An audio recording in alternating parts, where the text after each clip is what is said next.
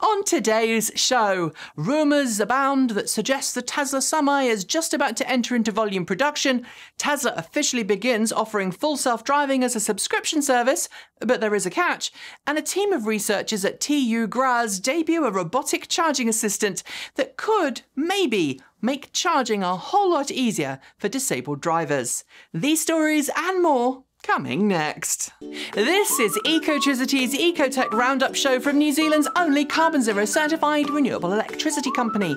We only source from wind, hydro and solar, and we're the leading supplier of electricity to electric vehicles in New Zealand. Switch today at ecotricity.co.nz. Welcome back to another roundup in the world of clean cars and green energy. Thanks for joining me. It's been 4 years since Tesla unveiled the Tesla Semi, and in the intervening time, we've had several missed deadlines for the big Class 8 big rig. First, 2019, then 2020, and this year, 2021. But according to several sources, Tesla is rumoured to have completed its drive axle production line at Giga Reno and is going through the final debugging process of the Tesla Semi general assembly line. If these rumours are true, we could see initial Tesla Semi production commence in the next month or two, but we're not expecting huge production volumes just yet. It's expected that just 5 Tesla Semis will be completed every week by the end of this year, partly because of the sheer size of each vehicle. It's worth remembering too that this production line may not be the Semi's permanent home, as Giga Texas will likely take over semi-production when it's finished. There's been lots of talk in the automotive world about the tipping point at which electric vehicles are more popular than internal combustion engine vehicles. Norway, of course, has already hit that point, though few countries are close to matching that. But in the UK, leasing and fleet management company Zenith says it crossed that point in June, with more battery electric vehicle orders submitted for company car leases than internal combustion engine ones. Granted, company car leasing represents only part of a wider automotive vehicle sales market, but given the popularity of company car and salary sacrifice car schemes in the UK, where employees can sacrifice part of their pay packet to get a great company car lease, EVs, thanks to the tax savings they offer, are a no-brainer. Here's hoping that with more electric company cars coming onto the road, an increase in private EVs will follow. Sticking with Europe, Thomas Ulbrich, head of Volkswagen brand development, said this week that stricter emissions regulations due to come into force across the EU in the next few years will make petrol and diesel cars less profitable than EVs. The new engine emission standards, known as Euro 7, are the toughest yet and will require automakers to jump through some pretty large hoops to make compliant ICE vehicles. And the cost of trying to comply will just eat some of the automakers' usual profit margins, meaning making and selling EVs rather than Euro 7 ICE vehicles will be a no-brainer. And since all automakers are in the business of making money, I'm going to put my cynical hat on and predict they'll suddenly be far more interested in making EVs than they once were. Following the rollout of FSD V9 Beta to its fleet of beta program test participants last week, not to mention the positive feedback from those participants as to functionality, Tesla opened the order books for FSD subscriptions this week. To become an FSD subscriber, you'll need to pay $199 or equivalent every month. And if you have a Tesla with V2.5 or older autopilot hardware in it, you'll also need to pay to have Tesla's upgrade to your car autopilot hardware. Tesla was originally asking customers $1,500 to do the upgrade, but after backlash has lowered that to $1,000.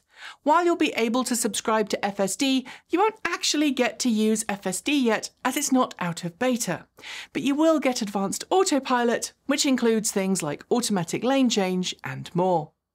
Rivian has long been rumoured to be working on expanding its production facilities around the world, and this week we learned via Reuters that it's actively been looking to build a second production facility in the US, and may be about to announce where that will be.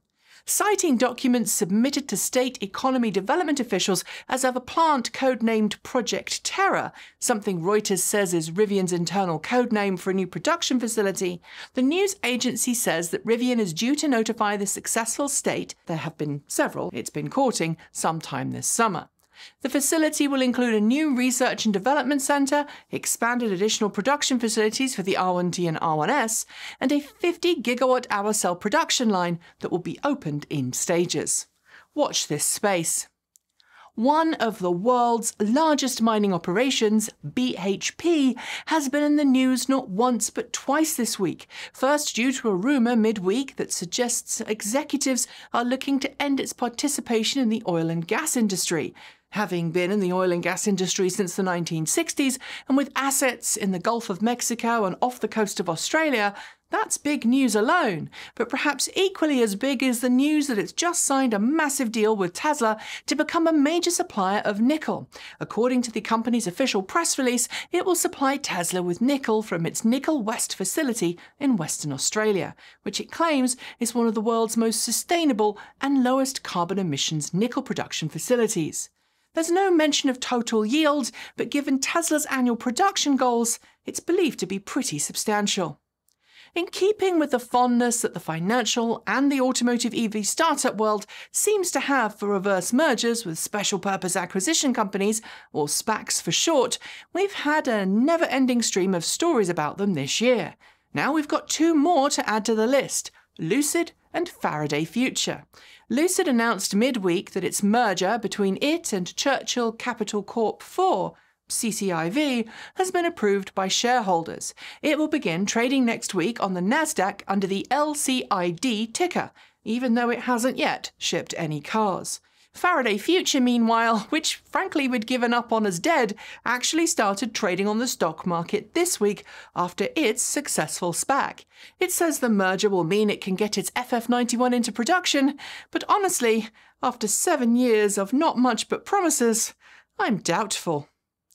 Nobody likes having their car written off after an accident. Dealing with the insurance company getting repair estimates filed isn't anyone's idea of fun. But now the ABI, that's the Association of British Insurers, wants to help bring some good out of the bad. As part of a drive towards decarbonising the automotive industry, it wants insurance firms to encourage drivers to make more sustainable choices after their car has been totaled in an accident. This could include enabling or incentivising customers to switch to a comparable electric vehicle after their car has been written off. It also wants insurers to encourage the development of a sustainable secondary market for EVs, better deal with written-off EVs, to ensure better recycling and handling of components, and it also wants insurance and long-term savings firms to invest more than £1 trillion into green infrastructure. This could be an interesting one to watch.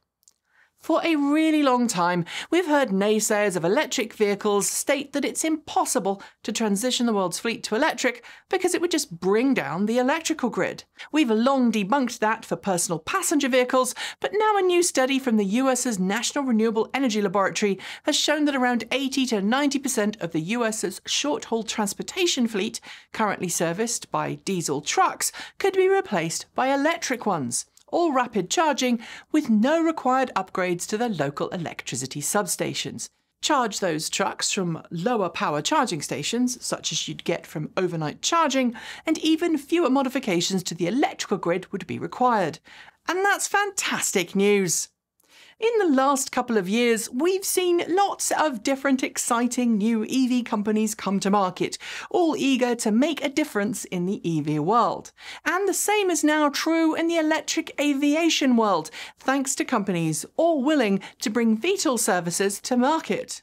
But this week we learned that one of them, electric vertical takeoff and landing specialist Lilium, which has been heavily invested in by companies like Daimler, is allegedly running out of cash. The company has reportedly amended its 2019 balance sheet to state that its continued existence is at risk, and now it says that it will run out of money by the end of next year unless it can successfully complete its upcoming reverse merger. Watch this space. And finally, the act of plugging in your electric car to recharge it might seem like a simple one. After all, if everything is working as it should, the whole process can take less than a minute. But for those who have disabilities and so are either unable to handle a heavy charge cable or find reaching the charging station physically difficult, the need to plug in their car could prevent them from going electric. which is where TU Graz, working with Austrian companies Alveri and RT Robots, come in. They've developed a fully autonomous mobile charging robot that can find a parked electric car, open the charge port door, and just plug in. The robots are not only great for helping assistance for drivers with disabilities and charging their EV, but could also provide charging assistance to large fleets who want to go all electric. Plus, it's far less scary than those dancing dog robots that you know will one day rule the world's battlefields. Yeah. No. And on that note, we are done for the day. Make sure you hit the notification bell so you don't miss out on our next episode. And if you haven't already switched, please do consider switching to New Zealand's only carboNZero certified renewable electricity company. It is super easy to make the switch, and when you do, you'll be helping New Zealand wean itself off dirty energy and onto clean green power that will keep the land beautiful for generations to come. I'll be back soon with more great videos for you all to enjoy, but until then, I'm Nikki Gordon-Bloomfield. Ka kite! See you next time.